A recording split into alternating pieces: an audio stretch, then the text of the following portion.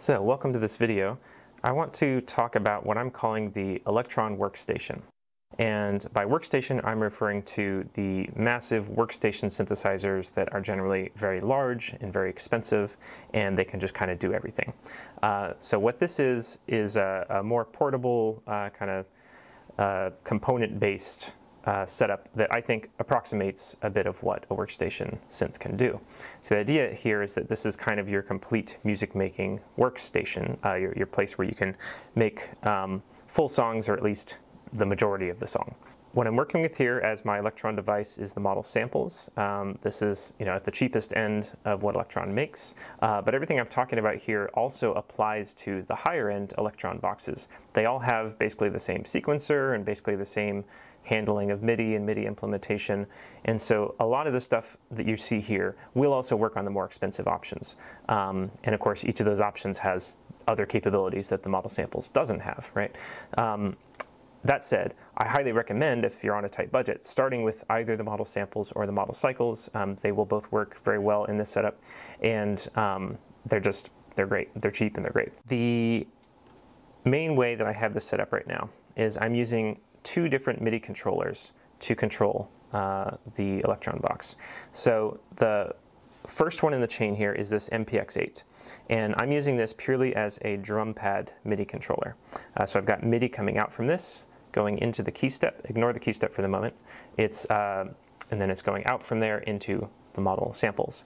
Now I will mention I happen to have duplicates of almost all of these cables, so which is convenient. I can show them to you. So the model samples actually comes with this gray adapter here. It comes with two of them, actually. These are Type A adapters. And so if you buy it new, you don't have to buy these adapters separately, which is great. But if you do need to buy them separately, like say you bought it used and it didn't come with them or whatever, that's not a big deal. They're about $5 each. You just have to know which type to buy, and the answer is Type A. You want to use Type A. What's great about the model samples is that even if you happen to have like a Type B somewhere, like this white one, for example, is Type B, it actually auto-senses the type that's coming in. So on your MIDI input, it actually doesn't matter which type you use. Either A or B will work. That said, if you're buying them, just buy Type A. And then you're also going to need some standard 5-pin MIDI cables. And of course, you can buy them in various lengths. I've actually found this 1-foot length to be really nice for having kind of a small, tidy desktop setup like that. So I recommend this short length if you don't need the extra distance out of that. So yeah, so for MIDI, basically I just have two of these cables, right? One is converting TRS to 5-pin, and the other is converting 5-pin back to TRS. So a bit of a mismatch there. A different MIDI controller instead of the Keystep might have TRS natively, in which case you wouldn't need these adapters and you'd have far less cable bulk, which would be really nice. So I will recommend some other MIDI adapters that I think would be great for this setup. Some other MIDI controllers that would be great for this setup where you wouldn't need all these adapters and extra cables, which would be cool. Okay, so the MPX8 is my drum pad MIDI controller, and it's very simply mapped out where I have the 6 pads here. Ignore these two for a minute. So I have these 6 pads mapped out to the 6 drum tracks. Okay, so whatever I have on these tracks, I can play from these pads. These are velocity sensitive, they're not aftertouch, but the reason I like this particular unit, the MPX8, is, as far as I've seen, this is the absolute cheapest way to get good quality velocity sensitive drum pads as a MIDI controller. Now this is actually its own instrument. It has audio sample playing capabilities. I'm not using it as an instrument whatsoever. I'm using it purely as a MIDI controller. And I think I paid $65 for this. So compared to everything else out there, it's just the cheapest I found. And this little form factor is nice too, right? It fits nice on your table.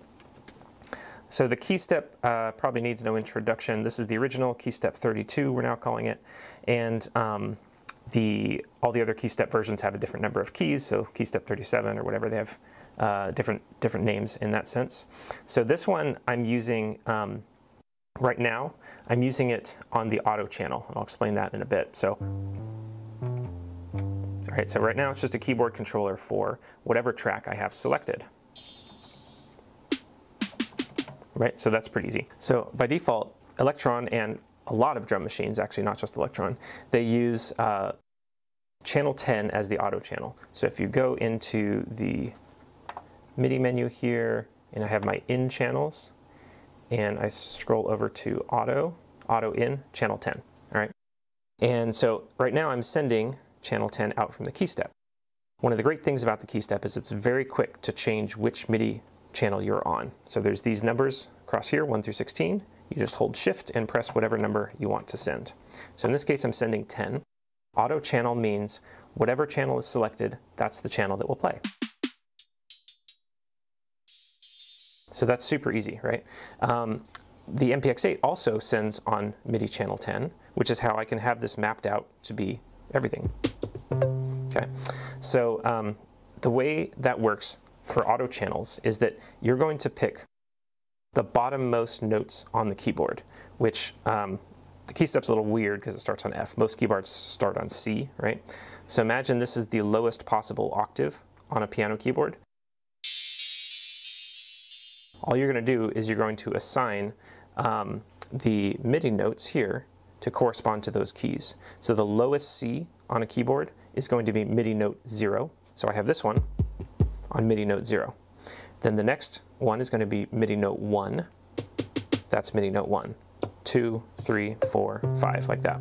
So 0 through 5 are going to correspond to your 6 tracks on the auto in channel, which is channel 10 by default. That is super, super useful because it means you can have a single MIDI channel that controls the entire model samples at once, which is often what you want. But there are cases where you might not want that, okay? And so by default, the model samples assigns a different MIDI channel to each of the 6 tracks. So it's track 1 is channel 1, track 2 is channel 2, and so on up to track 6 is channel 6. I recommend leaving those defaults because they're just logical, they make sense, they're easy to remember, right?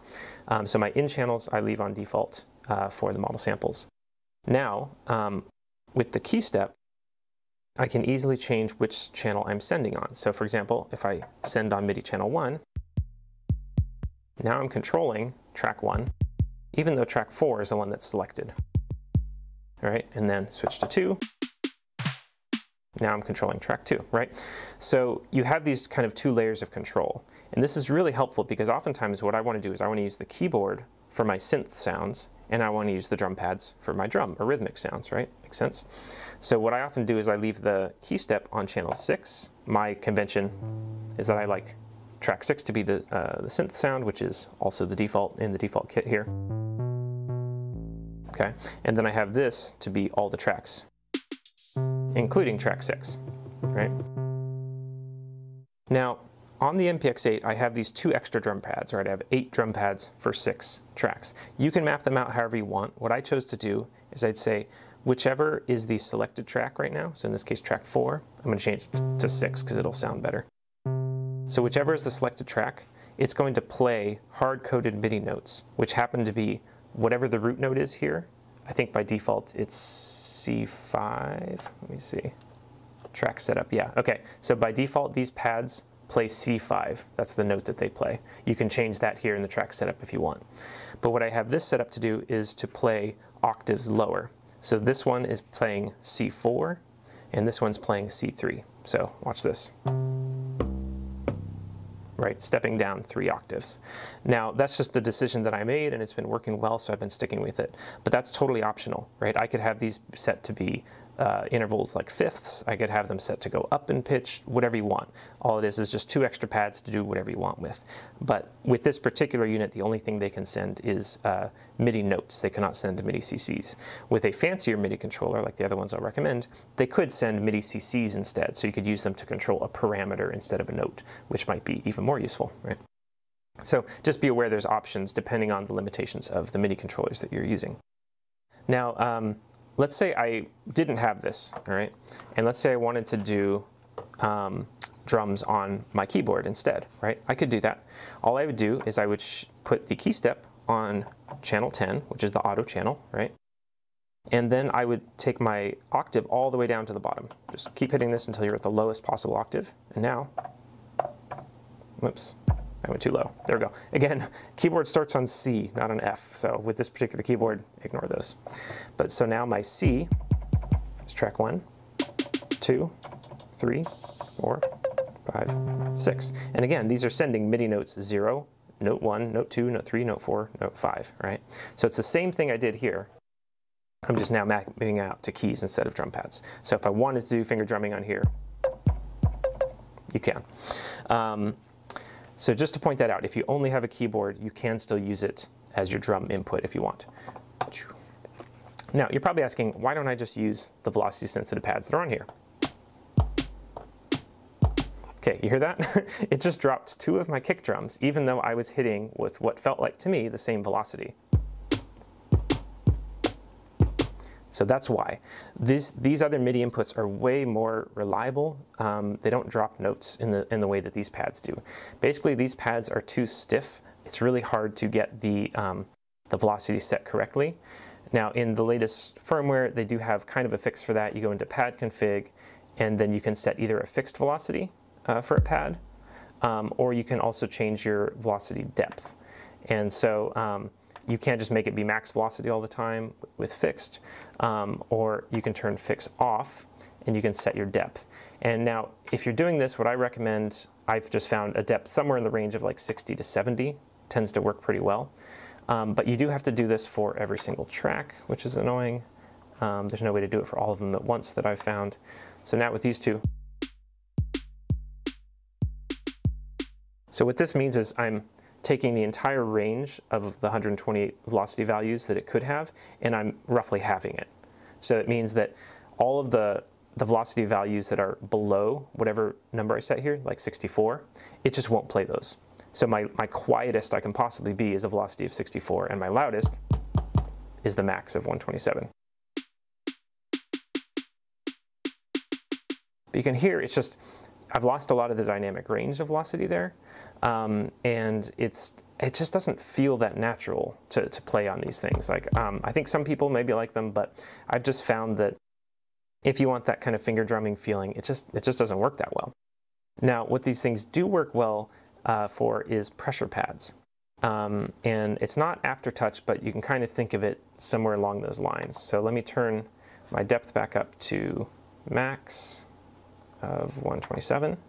And now you see these lower 2 options here, destination and destination depth. So I will set something, here, let's do this. We'll set it on the synth track here. So I'm going to turn down my filter. So it's pretty obvious, all right? And now let's go into, the pad config, set my destination to be my filter, okay? And I want the depth to be, I'll do negative, so I want it to raise the filter to allow more frequencies through. So I went the wrong way in my depth. By making it negative, I was making it drop the filter even more to the point where you couldn't hear anything. So let's go positive. I'm going to make it open up the filter or increase the filter value. That's what I want. Scroll, scroll, scroll, scroll, scroll, scroll. Boom.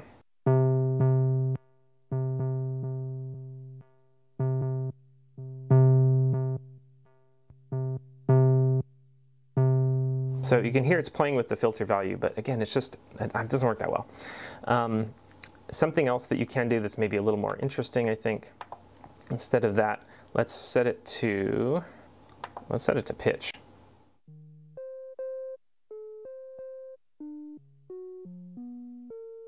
Turn that up a bit.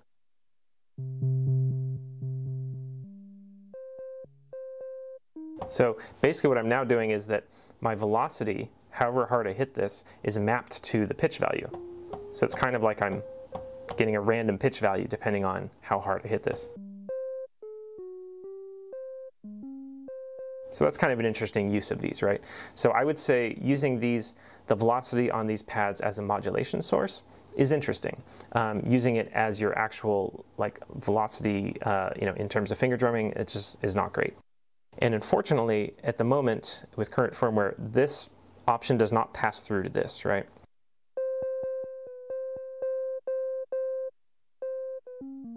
Oh, it does. It does pass through.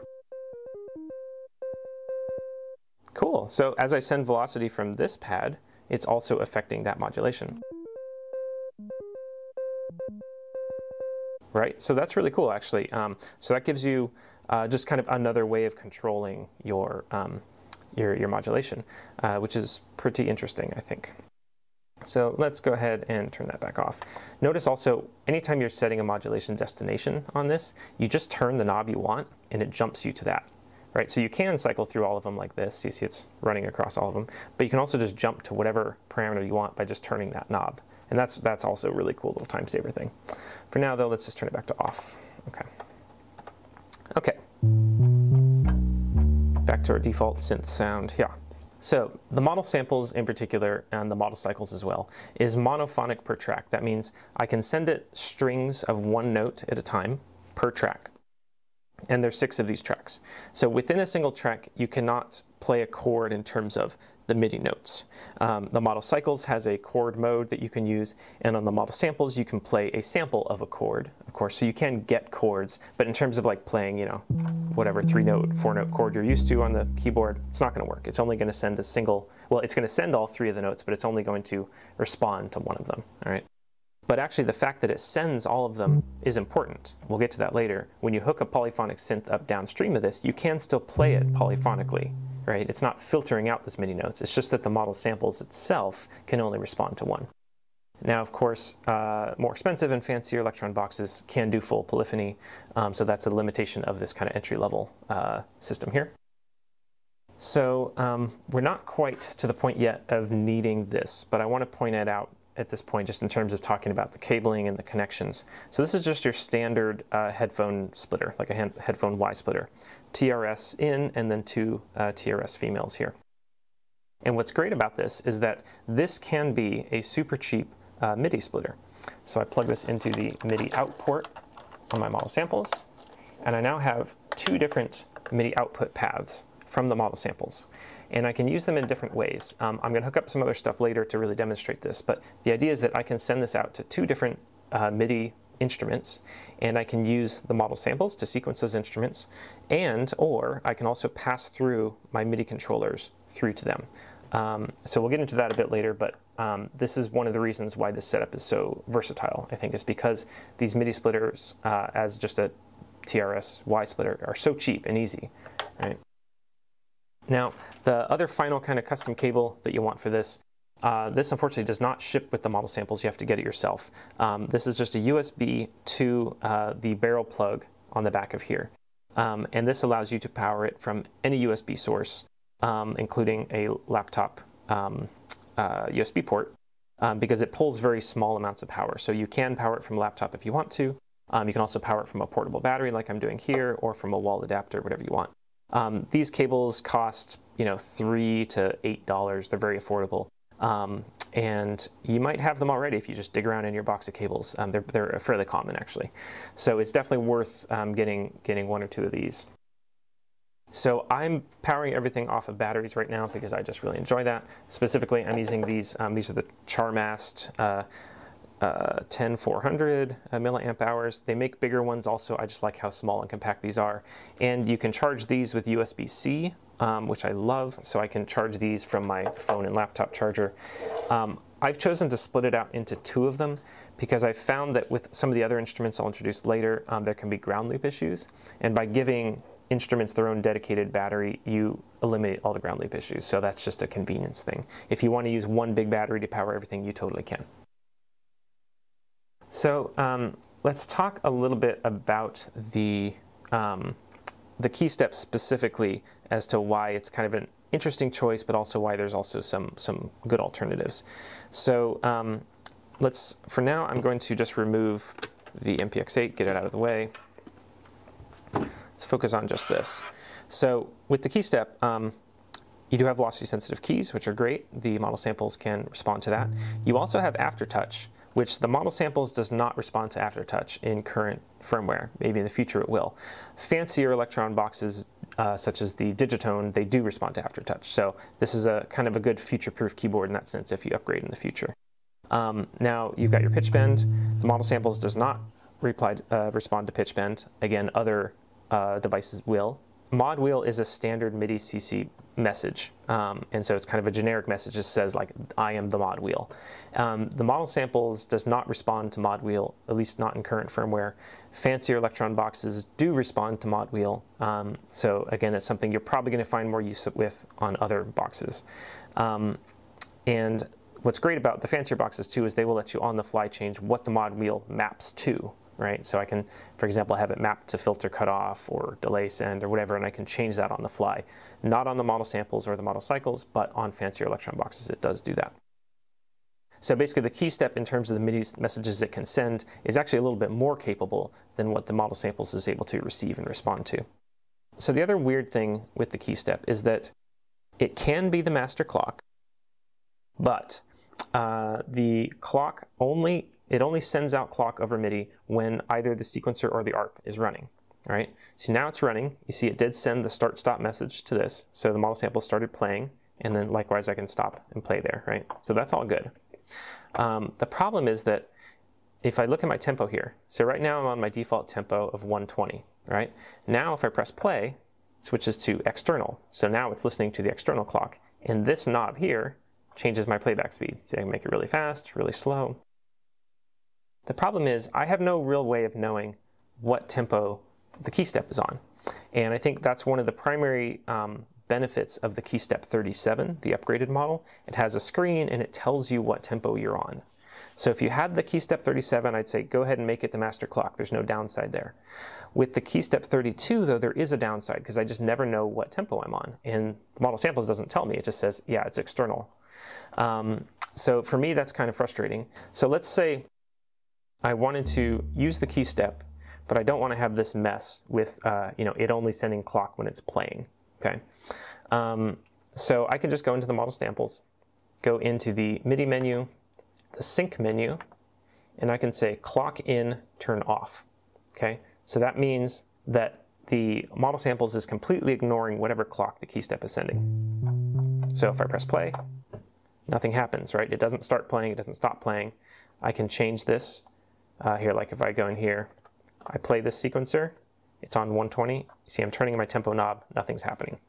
So the model samples is completely ignoring whatever clock the Keystep is sending, but I can still send notes.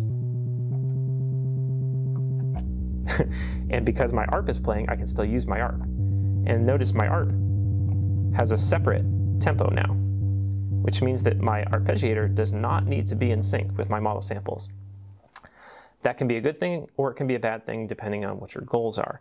I find it to be kind of fun actually to have my ARP be separate and just like a different, a different interval that I can tweak on the fly, get that kind of ratcheting effect. Let's do it like on a drum maybe.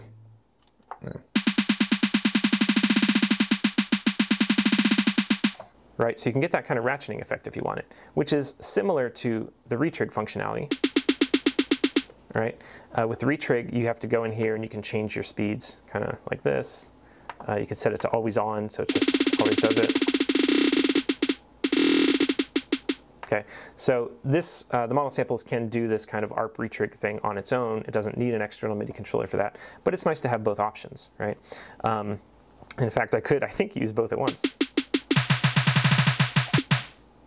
It's kind of awkward, but you could figure out a way maybe to use both at once. Now, most likely the way I would do it is I would use retrig on here for my actual percussive elements, and I might use the ARP for my synth track, something like that. And of course you have your different ARP modes, time divisions, etc. Talk a little bit about some of the alternatives here. So instead of having two separate MIDI controllers like this, which I understand is a little ridiculous, you might want to have one MIDI controller that has both keys and pads and maybe a few other things too. So I think in terms of what's available today, I think probably the most compelling small portable option is the M Audio Pro Mini, part of their Oxygen line. And basically what's interesting about this one is that every single parameter on here, or sorry, every single control interface on here, the pads, the knobs, the faders, the keys, all this stuff can be mapped out separately. So everything can send on a different MIDI channel. It can send a different type of MIDI value, such as a CC or a MIDI note or whatever. And so it's extremely customizable in terms of like, if you want to make this into a custom controller for, the model samples plus maybe some other gear you have as well, you can totally do that. So I've looked into this pretty heavily. I've even like gone through the control software where you would customize it, and like everything looks great. So I don't own one, but it looks like a really, really compelling option for this. Other ones to mention, I already mentioned the Keystep 37. If you primarily want keys, you don't really care about drum pads, and you also want the 4 extra knobs that it gives you, you can map those knobs out to MIDI CC values. That's a good one. And again, it solves that tempo problem and has a few other options like the strum arpeggiator type is pretty cool, I think. So Keystep 37 is a solid one if you just want the nice traditional keyboard interface. But I do want to mention though, having the 4 knobs to map out, in my opinion, for the model samples specifically, is not that useful. The model samples is already pretty one knob per function. There's very little that's buried under like a secondary shift menu. And so there's not that much to map out to this one. Now, probably you would want to map those 4 knobs out to some other downstream synth, and we'll get to that later. So I will also mention the Novation Launchpad. Like, let's say you don't care about keys at all and you just want a big grid of pads, of drum pads. The Novation Launchpad Pro Mark III is great for that. Now, it itself is a full sequencer. It can do a heck of a lot of stuff, polyphonic sequencing. So it's kind of overkill for just the model samples. But if, again, you're trying to build out a bigger setup where you have a lot more stuff and polysynths as well, and you just like pad interfaces, that one's definitely worth a look. The final one I mentioned is the Q Nexus, and specifically I would go for the new Q Nexus Red version. It does a lot of cool stuff. It kind of combines the pads and the keys into one interface, and so you can have both your drum pads and your kind of keyboard input all as one thing. Now, definitely it's different. I haven't used one yet, but it's pretty intriguing in the sense that it's super small, super thin, extremely portable, obviously. And it actually even has its own internal sequencer as well, so it's kind of similar to the Keystep in that sense. And it can do some really cool stuff. It does MPE output, which the model samples can't really accept like MPE, but I think there might be ways where you could map out certain MPE parameters to be certain parameters within the model samples or whatever Elektron box you're using. And certainly you could have some other synth that does do MPE natively, and you could use it as the controller for that. So definitely it's definitely worth a look, the Q Nexus. It's the most expensive, I think, well, it's more expensive than a lot of these options, but it's pretty interesting. The biggest downside, in my opinion, is this kind of awkward USB to 5-pin MIDI DIN adapter. It comes with it, thankfully, but it's just kind of it's a non-standard thing, and it's not going to be interchangeable with any other instruments you have. And so it's kind of annoying. I also wish they had an option for their MIDI USB to TRS, because that would mean less adapters and less cable bulk for these instruments that use TRS directly, such as the model samples does here. So that to me is kind of a downside, but all in all, it's worth a look, especially if you're into kind of the ultra portable side of this. So the one thing though that, again, I think makes the Keystep line pretty special is just how quick it is to change these MIDI channel outputs. On some of these other devices I mentioned, you can still do it, but you might have to go into a menu or something. Whereas like the model samples really is designed to kind of do it on the fly. And so I will try to demonstrate that now with just a small little something that I'll make up. So I'm going to load, just to give us some different sounds, I'm going to load one of the other drum kits that it comes with.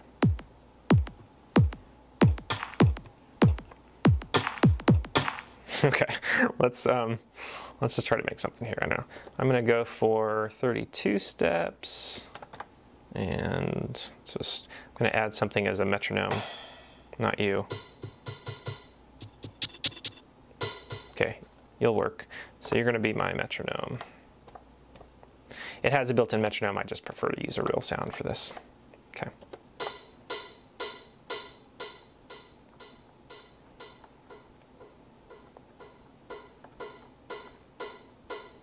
And let's change that tempo.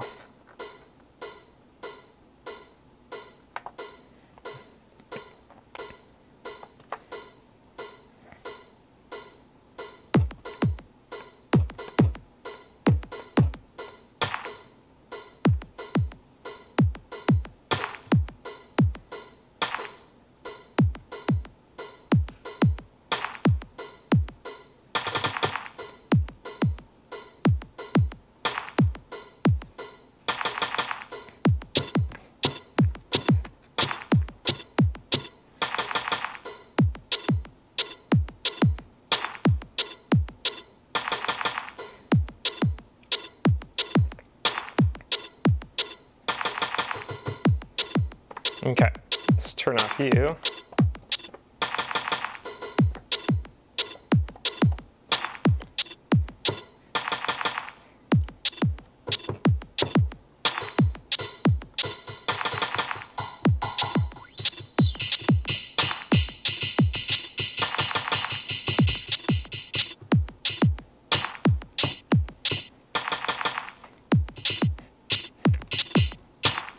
Let's do 16ths on this.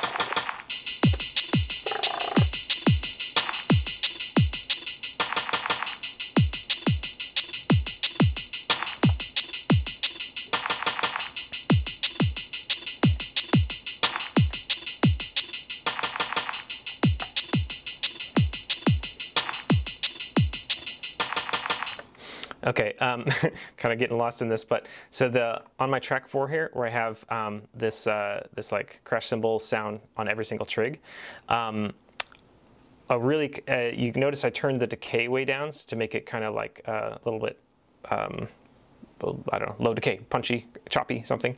A really fun little trick here, I'm going to bring in the LFO, set it on my decay knob, and have that go way high, and then turn the multiplier low, and then let's do it on this stepped mode or the square wave. So basically what that means, it's like as if I'm created like a light switch, a toggle switch, where on certain steps it's just going to make the decay super long, and then other ones it's going to make it short. Let's see how that sounds.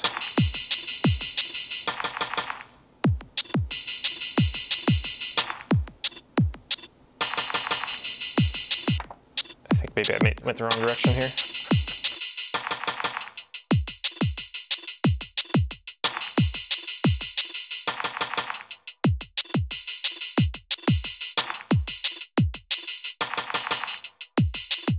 Okay, that's what I like.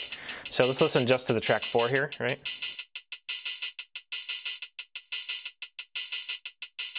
Right, so anyway, that kind of effect I think it's really cool, and it's really fun and easy to do on the model samples and a lot of the Elektron devices.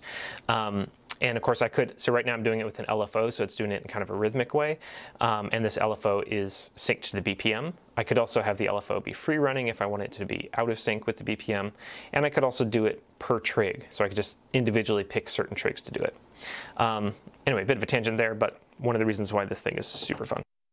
So okay, so I've got like my kind of basic little drum pattern here going, right? This is often the way I do it.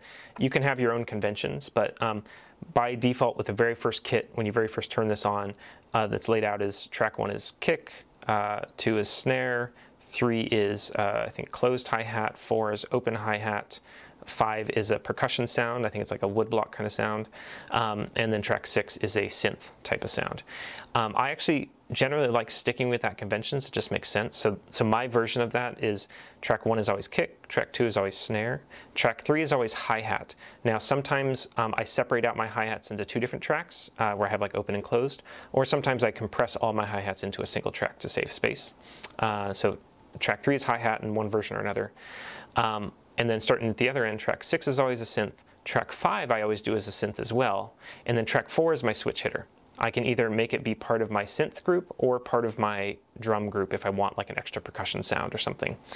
And now, since you can also do sample locking, which means that within a certain track I can add more stuff. So for example, I could have track 1 be both my kick and snare sound if I wanted to. I could compress those both into one track. It makes it really easy to do that. The downside is that you lose that as a mute group. If I mute track 1, I'm muting both my kick and my snare together. I can't separate them. So that's kind of, in terms of laying out your tracks, that's how you want to think about, like, what do I want to be able to mute individually? What do I want to be able to mute together? So for example, if there's something that you always want to hit with the kick and you're okay with muting them together, you know, you can compress them kind of into the same track like that if you want. So just to mention that, it's kind of up to you how you have these laid out. I just find having your own conventions makes it easier, and it makes it easier to kind of memorize it when you're messing around. So okay, so track 5 currently is another cymbal sound. I'm going to change that to a synth sound because that's more what I'm into. Let's just pick something. Oh, I don't know. FM choir, sure. Cool, let's run with that. So here's some FM choir sample. And then this, what do I have on track 6? Okay, that's the synth harp sound. Cool. So what I'm going to do here is play these as 2 different synth lines, and we'll mess around with that.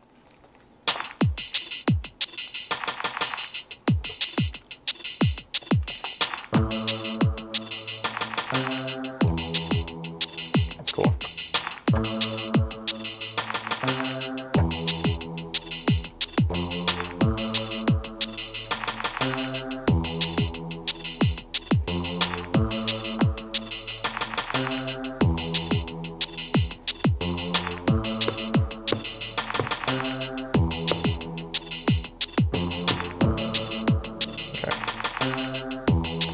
Track 6 sounds just kind of, I don't know, it's not really working for me. It's too quiet. Let's find something else. Let's go back into you and find something weird. Synth tuned. What's this sound like?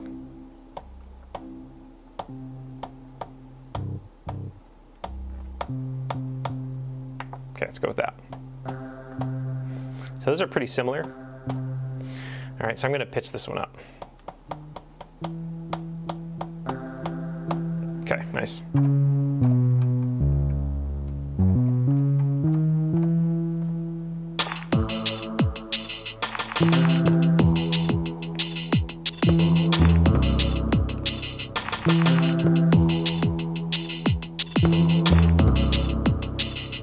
So notice on track 6 here, right, I changed my pitch.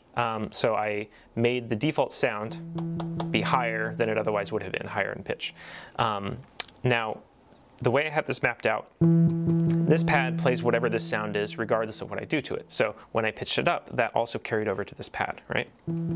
So this pad here, because my MPX8 is sending on channel 10, the model samples is listening on channel 10 as the auto channel, right?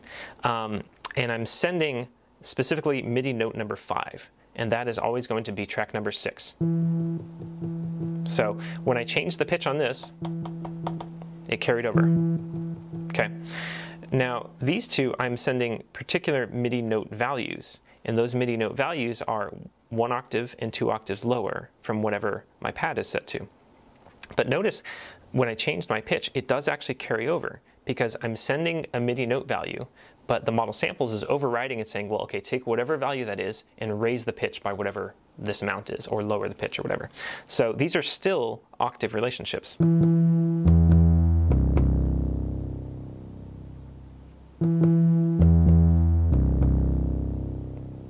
So I think that's pretty cool. But I could also customize these. Like let's say in this one I wanted to say, I don't want this to be an octave anymore. Let me go down, oops, wrong setting.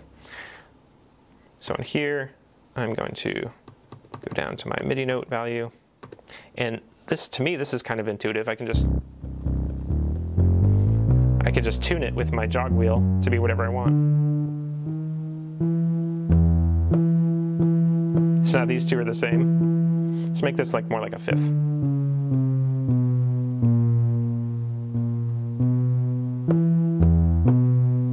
All right, so you could set all of your pads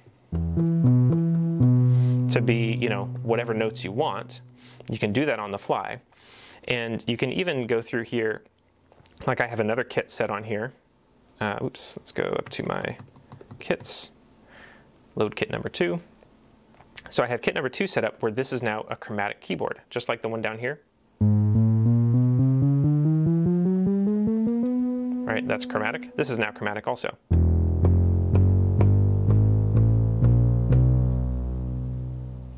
So you really can customize however you want this to be. And I found that for the most time for synth parts, you know, I like playing it on the keyboard, but for bass synth specifically, I don't know why, there's something about where I actually like playing it on a grid of pads, sometimes more than playing it on a keyboard.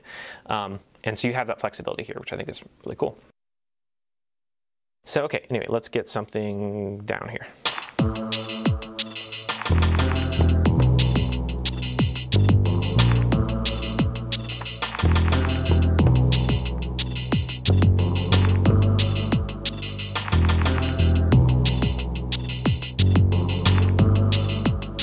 Okay, there's one note in there I would call a bad note. So let's see, which one was that?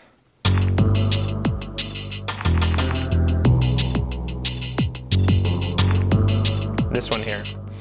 So in this case, I can go in here, I can hold this note. Let me back out of the screen. So I can hold this note and it's going to tell me what it is, right? It's a D sharp 3 is what I entered from this pad. And I would say, well, I don't really like that. I can change it in multiple different ways, right? I can hold this note, I can turn the knob to just change whatever value it is, right? Easy enough. I can also just enter a different note on my keyboard and it'll change it there. Or I can enter a different note on my chromatic pads down here, right? Whatever I want. In this case, let's try a, that's too high, let's try a D4, see how that sounds. Okay. So I just want to point out, it's really, really nice to be able to just hold a single trig, pick whatever note you want from whatever interface you want, and then let go and it's there, right? So as well as live playing in, you can also step by step just pick whatever you want, which is great. For me, at least, it's a lot more natural and intuitive to just pick it off a keyboard versus like scrolling through the note names, you know. So there we go.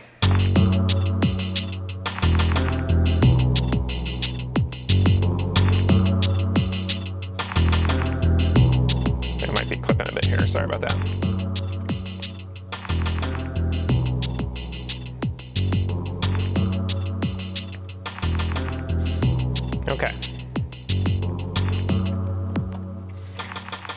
Okay, so I've muted everything except for my little like drum and snare kind of pattern here, right? But what's cool about this is that like these are still playing. So the mute function on the model samples is basically it's saying mute the internal sequencer. That's what it's doing, but it's not actually muting the track, all right? So I can still play my synth sounds even though it's muted, right? So,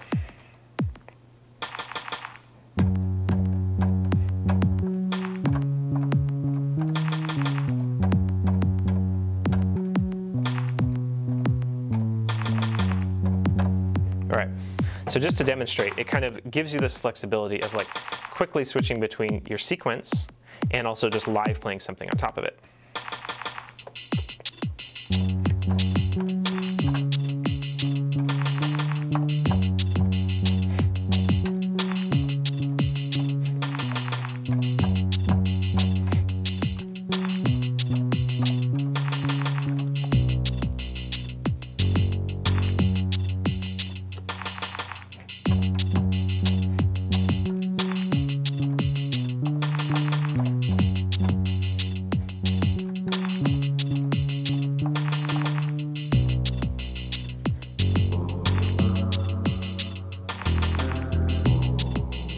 Now I'm going to switch to channel number 5. So I'm controlling this one.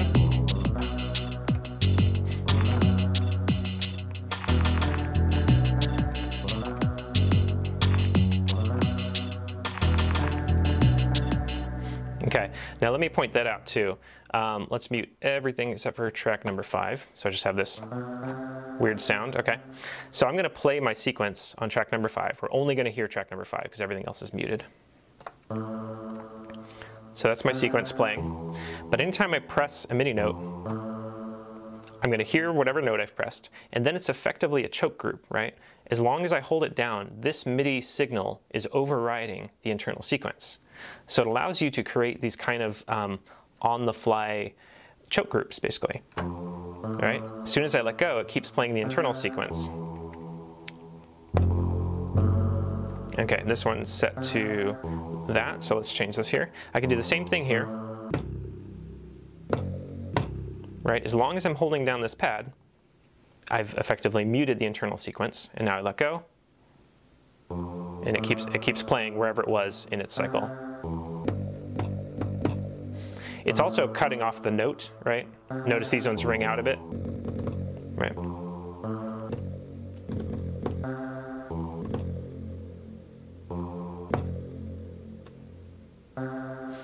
So anyway, I find that to be really fun. So you can set this up like the way I often work, you know, I'm using this initially to kind of input my drum pattern in kind of a fluid way. And then later on, as I go on, I'm using this to actually control like mute groups, right? Well, here, I'll just try to demonstrate. So let's turn everything back on, play my whole pattern. say I want to mute the kick temporarily. Just keep holding that down. And I want to mute track 4 also. All right, so I'm holding both these down, so that's tracks 1 and 4 I have temporarily muted. All right.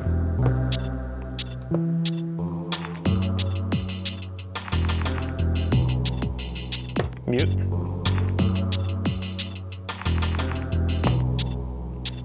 Mute. Okay, so I find that really intuitive. Like the downside is that you will hear whatever that sound is when you hit the pad, right? It's not the same as going function mute here. So yeah, that's I think a little taste of how the flexibility of routing your MIDI, like routing your MIDI on the fly, really, into the model samples is just going to let you achieve a lot of different kind of performance effects and performance environments, right? Another really useful thing, let's do it on this one. You can go into your retrig menu, turn always on, make that be like crazy fast, 180. Okay, and so now let's listen to just track 3 here. All right, so here's my track 3 pattern. All right, at any point I can hold that and get this like glitch effect, right? I cannot control that glitch effect from here, unfortunately, but I can do this, my own thing.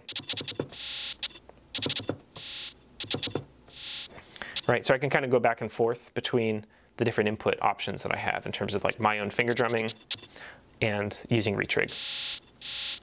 So in that sense, having these be kind of an extra layer of input on top of what I consider to be the better input options, it's nice. It's certainly something that I'd use from time to time. So.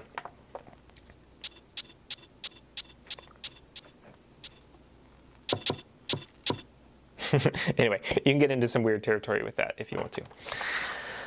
So, what do we have next?